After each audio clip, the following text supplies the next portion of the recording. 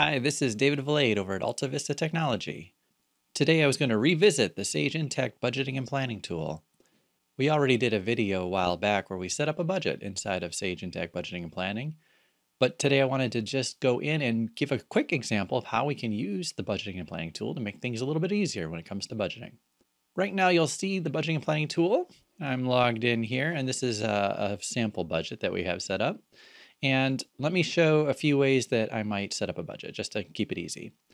Here's my budget. You can see I've already set this up like I described in a prior video, and I have different types of revenue. At a glance here, I can see that I've already done a little bit of work here. For my revenue, I can see that I have some money that I forecasted for the year. But let's add a number here a couple different ways. Let's suppose that over in my Texas entity, I'm going to be selling some security cameras. And we can say that security cameras is maybe a new venture, it's a new revenue stream that I have set up for my company. And I want to budget some revenue and maybe some cost of revenue.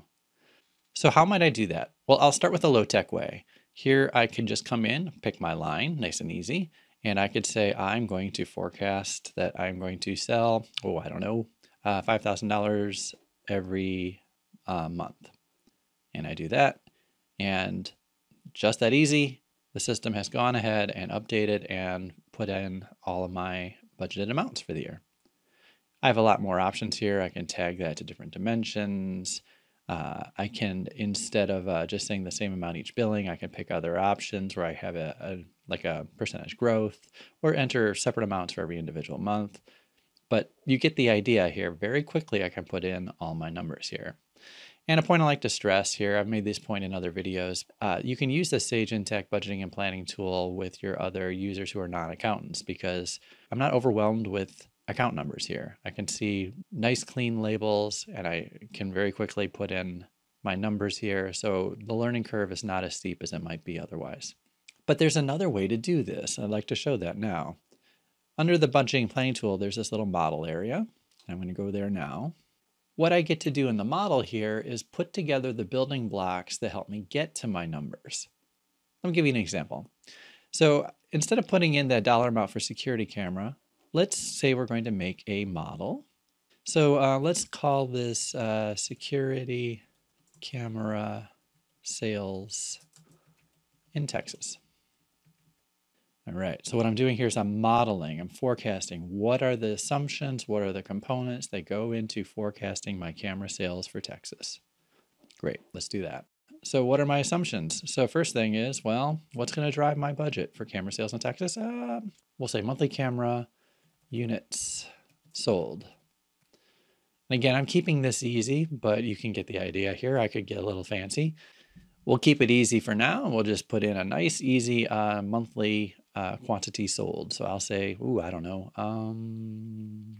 maybe we'll say 800. I tab off the 800, and you can see here it's saying 800 what? 800% quantity, and so on and so on. Well, I was saying these are units sold, so that's just a number, just a whole number. That's the first part. Next, I'm going to say, how about my average revenue per camera? And I'm going to make up a number here. So I don't know, $10.50.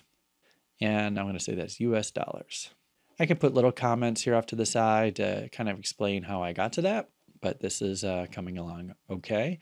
And let's add one more assumption here. So when we're thinking about budgeting for camera sales, I want to say average cost per camera. And for this, again, I'm making up numbers, but we'll say $7.50. I did this very quickly, obviously, but you can see it's coming together here. I'm putting my number of cameras sold, a nice easy number per month, and I can have my revenue and my cost.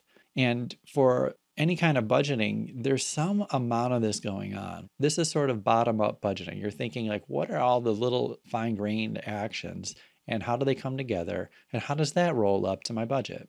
But we've done it. We've come up with just the basics here, just this little bit here. If I'm going to have 800 cameras sold per month in Texas, and here's my price and my cost, this is coming together where you can start seeing how this can fit into my budget. But we're not there yet. I just have the building blocks here, my assumptions. Now I get to do this thing called a model line.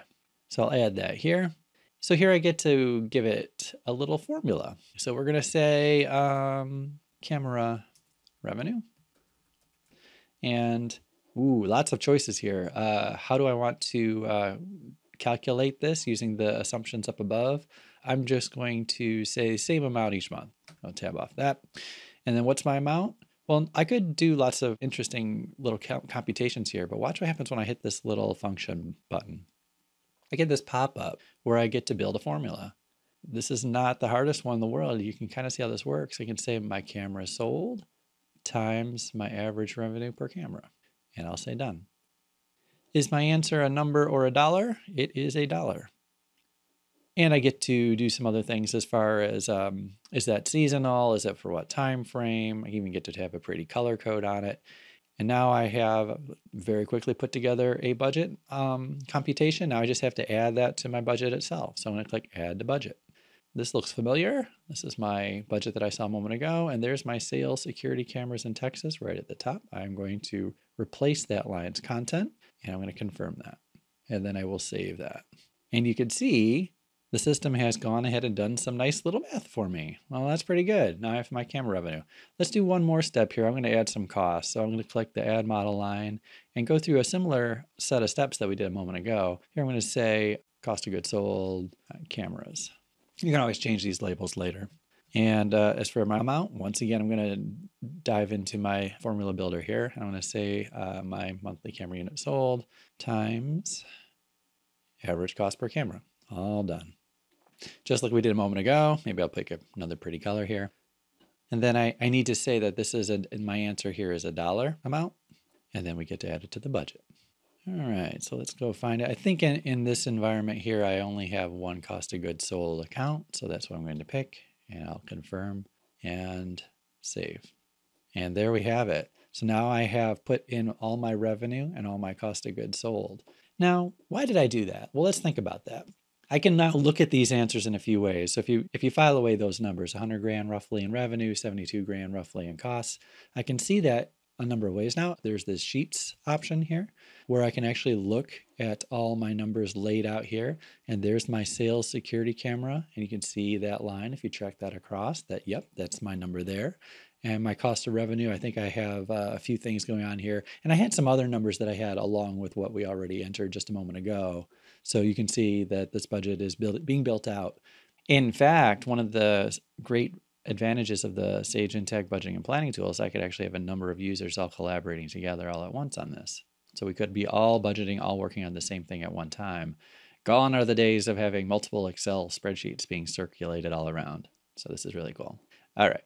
But if I go back over into my inputs that we started, you can see if I go over, here I am back on that line, sales security cameras. And this is where I was playing around earlier ago, but you can see the line up here says revenue from model now. So instead of changing the numbers here, these are coming from what I did a moment ago in that model section to build that formula. And I like this a lot because here's what typically happens when budgeting. This is a thing that can frustrate people to no end.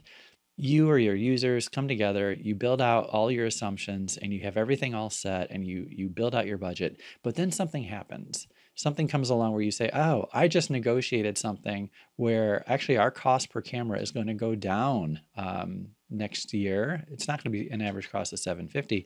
It's going to be more like $7.10. So if I change that, then my cost here just went down to $68,000. And that flows all the way through down to my budget. If I say my revenue is going to go up, and I think actually, you know what, we're going to be able to get that price increase through so that I can actually raise my average selling price per camera up to $11 per unit. My numbers are all changing here.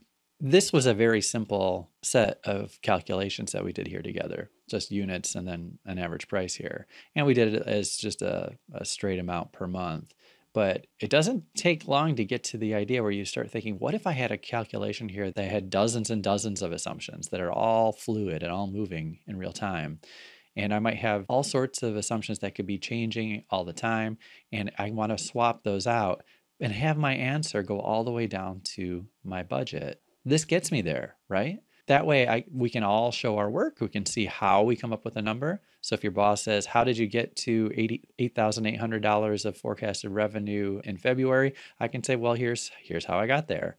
and then we can fine tune our assumptions to get a more accurate budget. We're only scratching the surface with the Sage Intacct budgeting and planning tool, but hopefully this gives a little bit of a hint of what we can do. If you have questions about this product or anything about Sage Intacct in general, don't hesitate to reach out to us over at altavistatech.com.